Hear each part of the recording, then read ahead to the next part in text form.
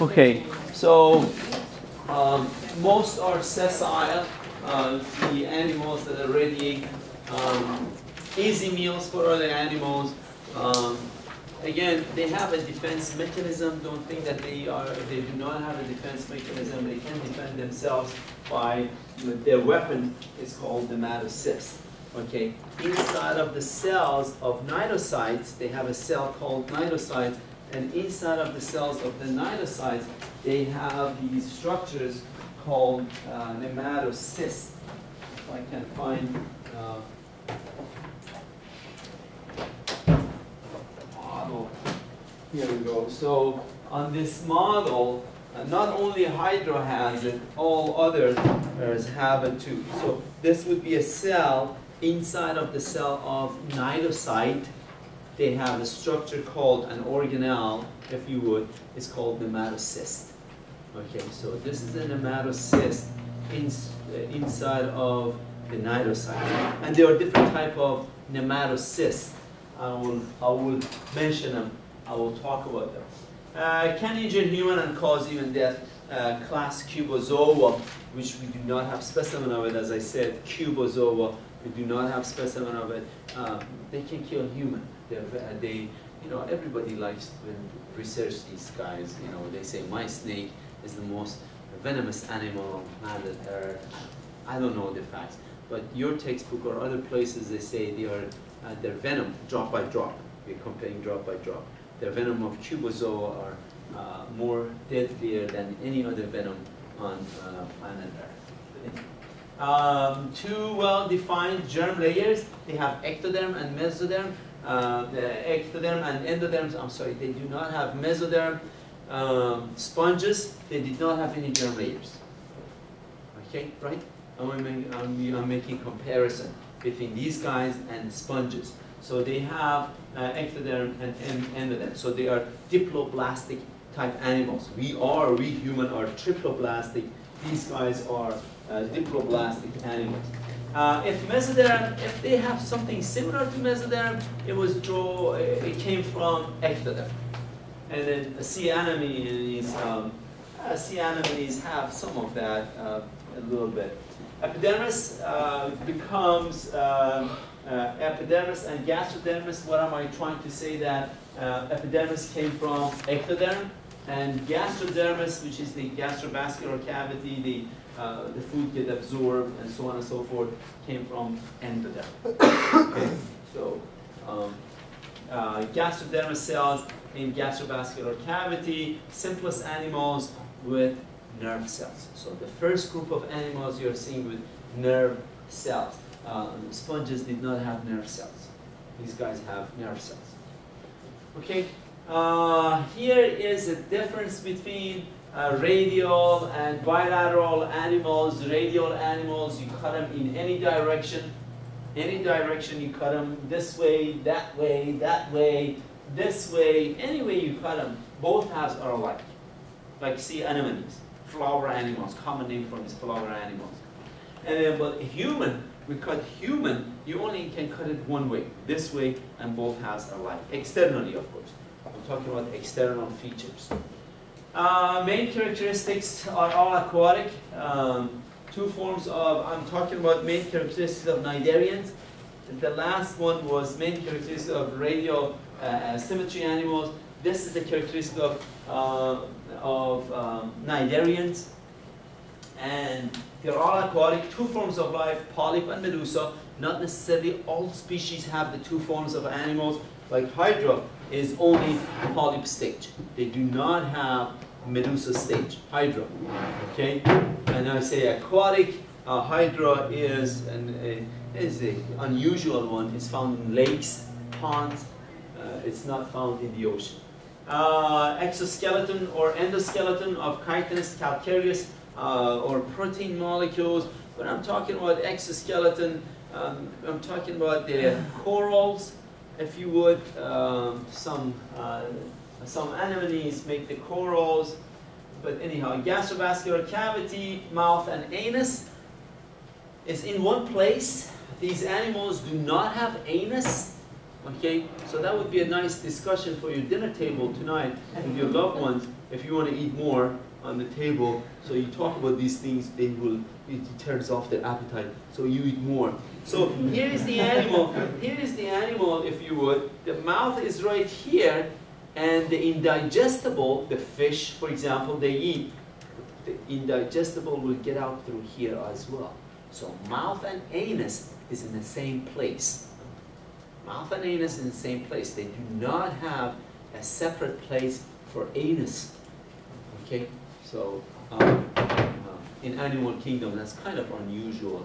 We'll study a few species, and after that, get out of that. Then you see that the digestive system is complete. Most animals have a mouth and anus, but these guys, it's in one place. They have tentacles, of course, to catch prey. Here are tentacles, and jellyfish, of course, I do not have a model of it, but we have specimen of it. They are there. Cnidocytes is the name of the cell. You remember that? These cells, this is a cell, cnidocytes, and they show them in this model by the red dots all over, or black dots, and inside of them is nematocyst. Cnidocytes contain nematocysts. So be familiar with those two terms. Epithelial muscular cells, they do not have distinguished muscle cells. They have muscle fibers. Those muscle fibers, I'll show you some pictures, which have actin and myosin and so on and so forth. They are at the base of the epithelial, look like epithelial cells of the animal. They are on the surface of the animals, most likely. Asexual and sexual reproduction, of course. They do multiply asexually and sexually. Planular larva, that's what I was thinking very hard this morning to remember. It's ciliated. After the sperm and egg get together, then they form a planular larva, which is ciliated outside of it until they go find a hard surface, a rock, and then they start growing their polyp stage and then medusa stage. No respiratory or coelomic cavity. These guys do not have any coelom. Coelomic cavity, no respiratory structures, and so on. Phylum, Cniderian or Solentorata. This is the old name when I was in school taking zoology. It was Solentorata. It means gastrovascular cavity. They have a gastrovascular cavity. That's pretty much what this area is, right here. This area is called gastrovascular cavity, Solentorata. We had spongiocele, right? You all know when I'm talking about spongiocele, it was a hollow cavity right inside of the sponges. These guys, they don't call it spongiocele, they call it gastrovascular cavity or Solentorata. The old name for the phylum, the whole thing. They have cnidocytes, the cells that contain nematocysts, and these cnidocytes, the nematocysts, there are different types. I will talk about that. Okay. Mostly marine and a few freshwater animals, hydroids, sea anemones, jellyfishes, and horny corals. They all they belong to class sea anemones, jellyfishes, horny corals. It means the hydroids. Another term for being sessile is sometimes being polyp stage is hydroids. Some textbooks refer it, your textbook says this is a hydroid stage of, for example, sea anemones is this. Hydroid stage of jellyfish is that, or horny corals. 4 classes that we are going to study: hydrozoa, scyphozoa, cubozoa, and anthozoa. Again, for the lab, we do not have cubozoa, but I have a few things to say about it in lectures. Main characteristic of Cniderian, again, polyp or hydroid. You remember that I gave you that term before. Hydroid are sedentary. It means they move, but they move very slowly, unlike sponges. Sponges don't move at all. Sponges don't move at all. The adult one, not the larval one, or not the gemmules. You remember that? The gemmules can become, the float of the water will take them on. Okay, they have oral end. So on this animal, for example, and I'll show you, talk about it. On this animal, this is, can you see this? Can you guys see this? This is the oral end of the animal, where the mouth is, and aboral end is that end of the animal. We call it oral, aboral. And that's a term usually referred to animals that are radial symmetry animals. Radial symmetry animals have oral and aboral. In case of jellyfish, imagine these are the tentacles of jellyfish. This is the mouth right here, usually is under the umbrella. So the oral portion of the animal is right here. Am I making some sense? And the aboral portion of the animal is there. So oral, aboral. Same as starfish. Later on you're going to study a starfish, oral, aboral. I hope I made it matter. Tubular form, what is a tubular form is usually the hydroid stage or the polyp stage is like a tube. That's what these guys are. That's what they call them. But the medusa stage in most cases is not like jellyfish. Medusa stage is not tubular. Some form colonies, like see, I do not have any model of a colony, but Portuguese man of war is an example of a colony. Medusa stage, the ones that are they're bell-shaped. They're bell-shaped, okay? Mouth in the center, and mesoglia is thicker. I'll show you a picture. It should show you what is a mesoglia layer. Mesoglia layer in this model, between blue and orange in this model is a mesoglia layer. Very thin. You see it on your microscopic slides. You have a cross section. You have a cross section of this animal on your slide, and mesoglia layer is identifiable. Yeah. Okay, so could be a lab practical again. Mesoglia in jellyfish is thick. What else? Cnidocytes contain nematocysts, and nematocyst has operculum. So this does not show it very well. There are three types of nematocysts: penetrant, penetrate and inject poison. Evolvents. Yeah, these are. The fonts got larger for some other reason. The volvents is entangle prey, and glutinants, adhesive substances for locomotion and attachment. So these are three different types of nematocysts. Three different types of nematocysts. The functions are there. I said the functions. Penetrance, it penetrates into the fish or human and bring the fish, after they paralyze the fish with the poison, then bring the fish, the tentacles, bring the fish to the mouth. What else? Volvent, entangle, goes around the prey, and of course move the prey to the mouth. Glutinant, adhesive substances for locomotion. So sometimes in the case of hydra, the glutinants are usually on the bottom. They detach from bottom of a lake, and then the float of the water will take them somewhere else, and they want to attach again to the bottom of the lake. They use that nematocyst, the glutinant nematocyst, to sit on the bottom of the lake where they move around, okay, for attachment and locomotion. Yes? What's Operculum, they have a flap. I'll show you. Usually what happens if this is the nematocyst, they have a flap.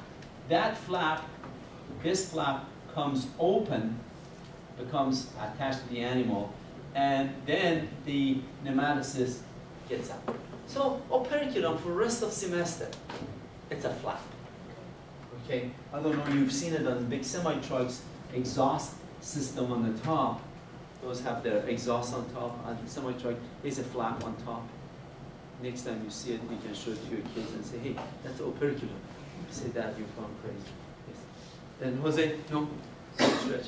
Okay, nerve net, they have neurotransmitter. They are not myelinated, something we talked about at the beginning of semester. Myelin is a characteristic of more advanced animals. These are primitive animals, so they do not have myelin. Okay, neuromuscular system, they have it. You will see a picture of it here, but it's very primitive. The muscle cells are not there, but muscle fibers are there, and the neurons innervate. They release neurotransmitters into those muscle cells. Here we go, the comparing of a polyp stage, hydroid stage, with a medusa stage. Okay, this is a polyp stage, sits on a rock on the bottom of a lake or ocean, what have you, and this is the medusa stage, which they do move around. Cniderian diversity, polyp stage, tentacles, ectoderm, which ectoderm is the very outside, becomes epidermis, and endoderm becomes your gastrovascular, not the cavity, gastrovascular, gastrodermis layer, they call it. Mouth is in this one, mouth is here, anus is here, anus is here. I hope I'm making some sense. Okay, and of course, tentacles on the medusa stage, tentacles on the polyp stage. Okay, here we go. That's the operculum you were talking about. This is the operculum. It's a flap right here.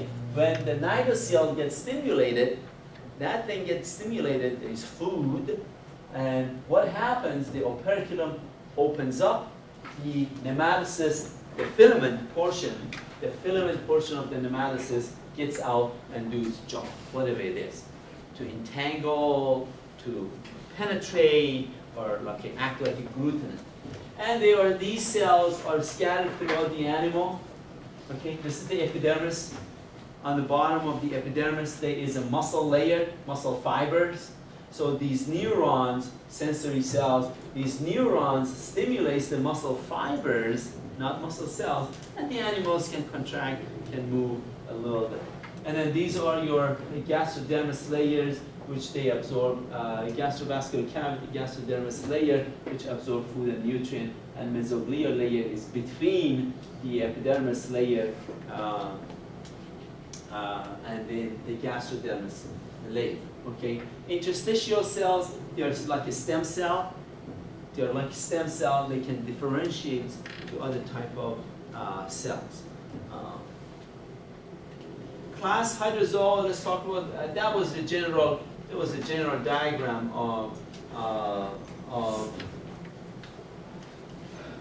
Cniderians. Of course, this is the nucleus, and this is the cnidocytes that is not fired. This is the one that is fired, is discharged. Class hydrozoa, there are 4 species in there. We do have them in the lab. I'm hoping you would study them, you would know them. Obelia, Hydra, Goinemus, and Physalia. Physalia is your Portuguese man of war. Okay, common name for it. Some have medusa, polyp, or both.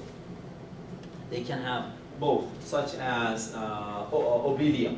Obelia has polyp stage and medusa stage. Hydra has only polyp stage.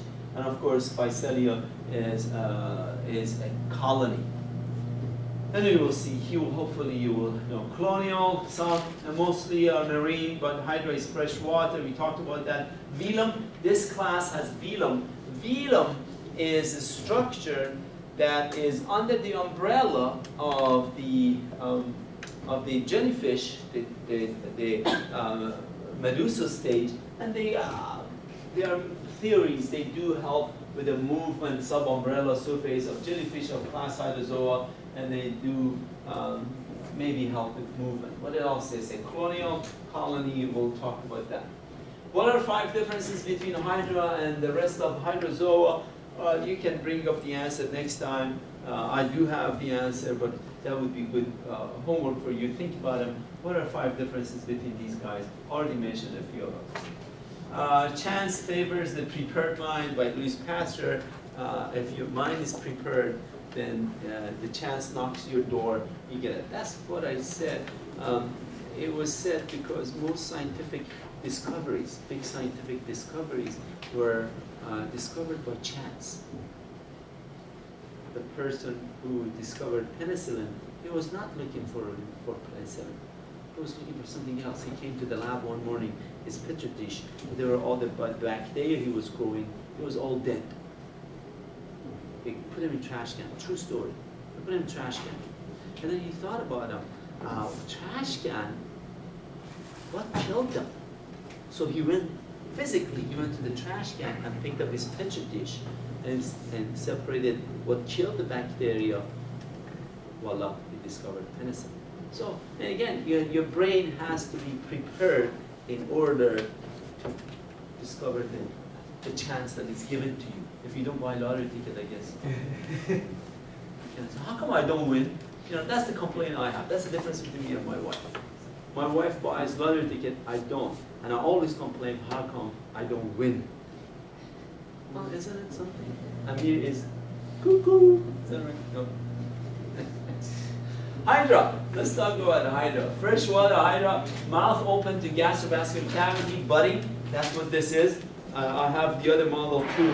So these animals move asexual reproductions by budding.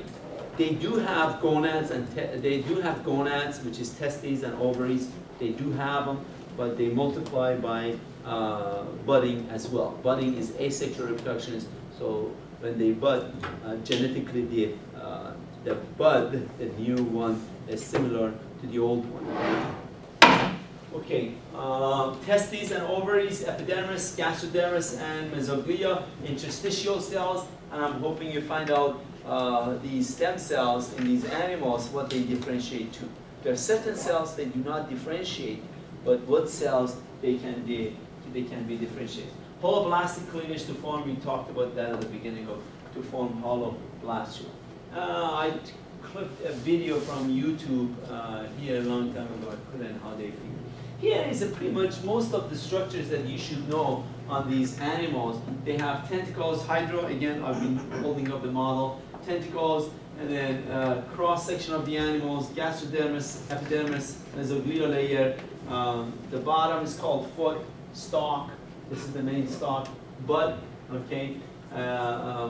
Hypostome is the, right in this area of the animal is called hypostome. And then here is a nematocyst, tentacles, I guess, cnidocytes, right here, gastrovascular cavity. Goionimus, marine, hydromedusa or hydrozoan jellyfish. Medusa is mature, gonads attached to the radial canal. I'll show you some pictures when we talk about, when I talk about jellyfish, then you will see where the gonads are. External fertilization, what does that mean, external fertilization? Does anybody know? Yes? The fertilization happens in the sea, so... Very good, like most fishes. Most fishes, the male release the sperm, female release the egg, and sperm and the egg meet outside of the animal and fertilize, and then that becomes gastrula, morula, gastrula, so on and so forth. That's external fertilization. In case of human, normally, I'm not talking about test tube baby, normally our fertilization is internal. Not all of the animals in this class, you will see the jellyfish in this phylum have external fertilization. There are internal fertilization too, which we'll talk about, like a moon jelly we have there. Okay, that's internal fertilization. Polyp stage might undergo asexual reproduction by budding or may form a medusa. Obelia, I guess I've saved all of the pictures for one shot. It would be nice to show you a Goionimus picture now, but I guess I didn't. Colonial marine hydrozoan, I'll show you some pictures. So they have its colonial stages. Sexual stage is free-swimming medusa. Medusa similar to Goionimus, but smaller. Again, Physalia. Portuguese man of war is the common name for it. We do have specimen of it in a container, in a jar. Polymorphism, it means they have more than one shape. That's pretty much what colonial means. Polymorphism, colonial, they have more than one shape. Look like a single animal, but it's made up of these colonies. And that's what polymorphism means. Okay, feeding colony in your notes, maybe you want to write it down. Another name for feeding colony is called gastrozoite. Yeah, all right. Gastrozoite.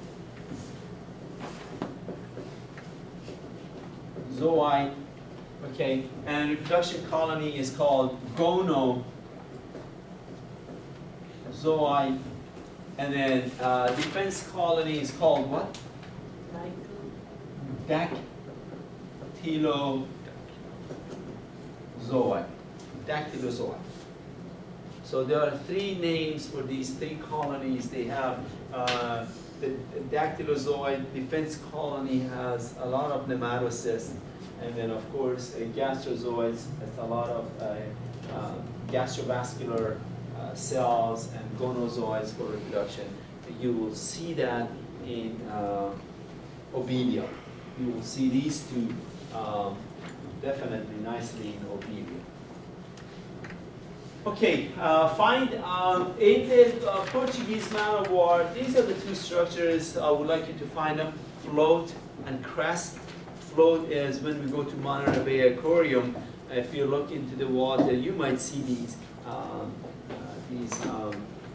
Portuguese man of war floating on the top of the water. What you're seeing in there is the float, but you have to grab one closely and you see the crest. And again, we do have them in the lab. Ask me, I'll show you where they are. A single colony has both polyp and medusa stage. Here is a goinemus, okay? A little bit different than your typical normal jellyfish, but they are a type of jellyfish, if you would. And here are the gonads, okay? Here's a mouth, an anus, both. This is the oral portion of the animal, this is the oral portion of the animal. And the mesoglial layer is thicker in these animals than hydra. Here is the obelia. We do have them in the slide. They're very small, microscopic. So this is the colony. All of this is the colony, and also polyp stage. The medusa stage are these guys, okay? And of course they release the sperm. The sperm fertilize the egg outside, and they become planular larvae. Planular larva swims, sits on the bottom of the ocean, and becomes a hydroid polyp stage. And then all of the polyp stage then the different colonies grow up. For example, this colony is your gastrozoid colony. This is the gonozoid colony. Inside of the gonozoid colony is full of immature polyp stages, right? These guys, okay, male and female. And then eventually when they mature, they get out of the reproductive colony, gonozoid, and then becomes male and female. The male releases the sperm, and female releases the egg. Okay, as far as inside of the animal, what you need to know, look like a tree, look like a plant. And for a long time they thought they are plant, but they're not. They're animal. Okay, so right in the middle of it, this is the vascular portion, live portion of the animal. Of course, all of these are live on the main stem right here. And that is called, where is your pointer? It's called your sinusoid, right here, sinusoid. Outside of sinusoid, there is a dead layer, right here, it's called perisoid, and that is made up of chitin. Chitin is a molecule. For the rest of the semester, I guess we will talk about this. It's a sugar molecule, if you would, and attached to it is a nitrogen. Okay, it's a sugar molecule attached to a nitrogen. That's what they call it, chitin. A lot of animals have it in animal kingdom. Okay, so that's what these perisoid is made up of, dead material. It's dead material, and inside is living structures. That's pretty much it that you should know. Hydrotheca, theca, it means sac. Hydrotheca is outside of this colony, hypostome, outside of the gastrozoid colony. And gonangium is the whole entire colony, is called gonangium, another name for it. And inside of it, the opening right here is called gonopore, so the medusa buds can get out. Hydrant, this colony is called hydrant right here, which is the feeding colony or defense colony. That's what the generic name they call it. Class Hydrozoa, obelia is a hydrozoa. Class Scyphozoa, all marine, Aurelia, most of large jellyfish, polyp absent or reduced. One order is sessile, the whole entire order. You all know what I'm talking about, order. King Paul came over for good. No velum in medusa stage. The medusa stages do not have velum. You remember we talked about velum, it aids with locomotion, they say, hypothesize. Sexes are separate. Gametes released to gastrovascular cavity. Fertilization is internal. Fertilization is internal, unlike obelia. Fertilization is internal. It means the sperm. I'll show you a picture. Sperm gets out into the water, and in the female arm, one of the arms of the female, they go inside of the animal and fertilize the egg. Okay, ciliated planula, scyphostoma. You do not have slide of this, but you have slide of strobila. I'll show you a picture. You have slide of ephira, and then of course medusa. They don't fit on the slide. We have specimen of. Zygote on oral arms of medusa or in seawater. Example, Aurelia locating. Aurelia, find these structures for me. Oral arms, they're large and big. You can find them. Oral tentacles, square mouth. Mouth, you should be able to find it. Gonads, they are in the stomach region. And radial canals, they're on the surface of the animal. Okay, and marginal tentacles, which are in the perfect. Here we go. Okay, great. Here are the oral arms. Usually you have 4 of them. 1, 2, 3, 4. Most species have 4. Now you might say, Amir, I found this jellyfish has 10 oral arms. That's fine. But most of them have 4 oral arms. These are marginal tentacles on the tentacles. They have tentacles on the margin. You saw the one in deep sea. They did not have any tentacles. Okay, the one that was 1 meter diameter, 3 feet. Okay, then what else? The gonads are right here. Yeah, usually inside of the stomach, right here. These are the gonads, and the stomach are in the same place. What else do you have to know on the list? Radial canals. Write these lines. Okay, all over the radial canals and structure. Okay, so let's talk about the life cycle of it. Male and female. Right here is the egg and sperm. The male releases the sperm, and they swim, and they go inside of the oral arms. Zygote occurs right here, and then of course they release. The zygote becomes ciliated planula, larval stage. The cilia move, and they find a rock. On the rock, it grows. You saw it on the video this morning. It grows the polyp stage. And then the polyp stage, you have about 12 of these are ephira. There are 12 of them. Not on your slides. Your slides, I don't know, for some reason, you have less of them. And then early medusa called ephira right here. The ephira swim and they become mature jellyfish. And some of them are male, some of them are female. Male releases the sperm, and then it goes to oral of female, fertilize it, and then after fertilization, the ciliated planula larva swims, get out, and then find a piece of rock, and the cycle goes on and on and on. Okay, so that's pretty much the life cycle of most jellyfish, which are in class Scyphozoa.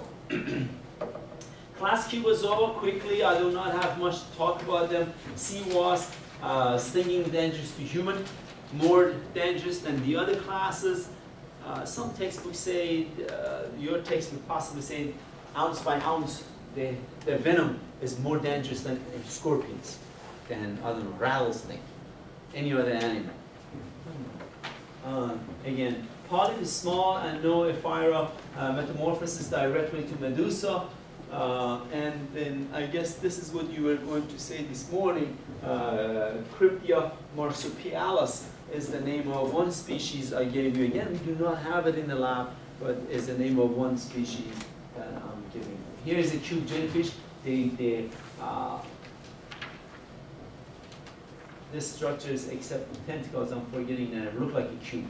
If you look at it from top or from bottom, look like a cube. Don't worry about all of these structures in here. Okay, none of these you have to worry about. Okay, is there any other question? We'll talk about Anthozoa. I don't want to talk too much, but we'll talk about Anthozoa.